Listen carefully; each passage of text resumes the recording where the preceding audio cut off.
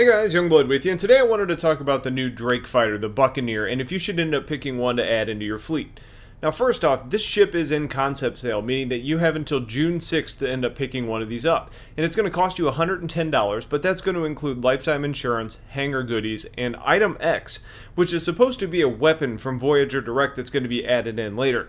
Now, they didn't give us details because I don't think they know just quite yet, but I think it has to do with a poll that's included in this announcement on the forums or on the website if you decide you want to purchase this ship. Anyways, when we start talking about this ship, the real purpose here was to find a compromise to give to Cutlass owners for that fighter portion of what they wanted and what they were promised. And that ended up turning into a ship that is, capable of, capable and really designed to complement all the other ships in the Drake line, which is going to include things like being a close-range support fighter for the Caterpillar, or a strike ship for a Cutlass, or a long-range escort for the Drake Herald. The release documents state that this is designed to be a civilian alternative to ships like the Gladius or the Hornet, but when you compare these ships, the Buccaneer seems to be in a really good place. Now, the Buccaneer is almost exactly the same size as the Gladius, but it ends up weighing in at about 2,000 less kilograms overall.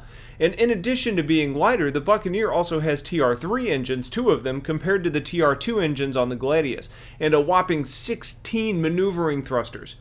Now, granted, they're size 1 maneuvering thrusters, but that's a crazy amount of them. And when we read the description saying things like this ship is maneuverable and a joy to fly, I think they're really giving it the hardware to do just that.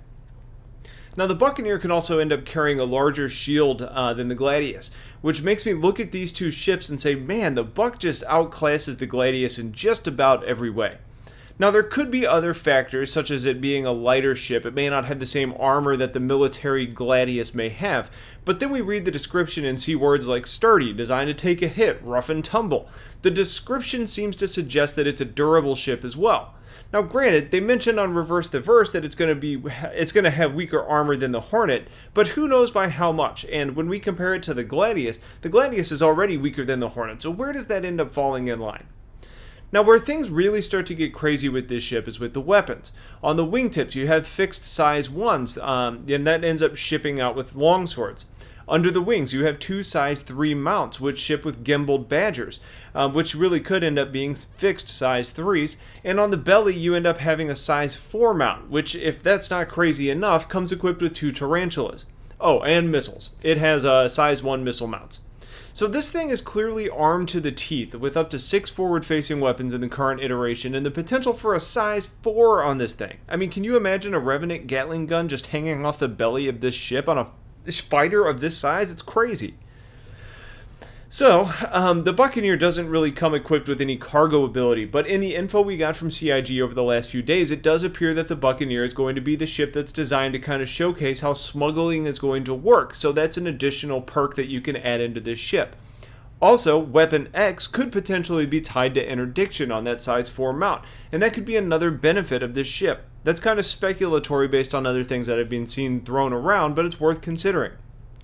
And when I look at the Buccaneer right now, I see a ship that's capable of dealing a crazy amount of damage, taking its fair share, while being fast, nimble, with long range, and an ability to kit out for close quarters, all while retaining the Drake theme of being cheap to maintain and to fix. The only downsides at the moment is really a lack of cargo, and I don't really see any mention of stealth. Based on all of that, if you were to ask me, should you buy the Buccaneer, my answer would have to be yes. That being said, this ship is one that I advise you to buy with caution, not because of what the stats are, but because it just looks too good right now. Now, I'm hoping we get a lot of really good information in the Q&A documents that we're going to get it released, and I'll make sure to cover those when we get them, but there needs to be a balance in ships somewhere, and with what I see right now, the balance appears to be missing in favor of this ship just being a total beast. And that's one of those things that you should always do. You should kind of take it with a grain of salt, because this is a concept sale. Things are destined to change. But this ship is one more than any that I've seen so far that I think you need to be very cautious of, because there's just too much going for it, not much going against it.